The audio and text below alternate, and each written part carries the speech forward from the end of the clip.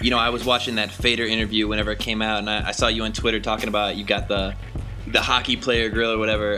But I don't know if anyone's ever asked you how did you lose the front two teeth? I mean, I don't know. I think God just had it out for my teeth, and he just, you know, Yeah, for sure. he just really had a grudge with him, so he wanted to make sure. But I mean, when I was a little kid, like I had like big like buck beaver teeth, you know. I always used to get teased for that.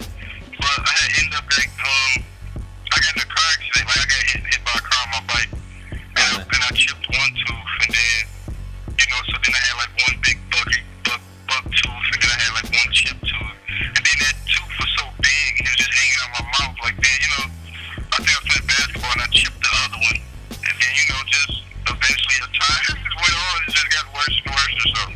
I mean, I ended up actually getting it fixed. Like when I first chipped the first one, I got it fixed, and I broke it like in less than a month. Just playing, you know, just playing in the house, like fell and hit my mouth on the table leg and some shit. So I don't know. I just think, you know, but I guess I don't know. It's a lot of. I guess it's something that just worked for me because you know I don't have no problem getting girls and stuff, you know. Yeah, well, I don't.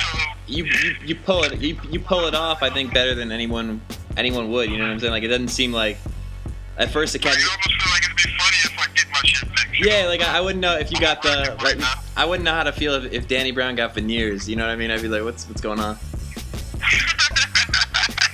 That's the future. That's something that should happen in the future. Yeah. But not right now.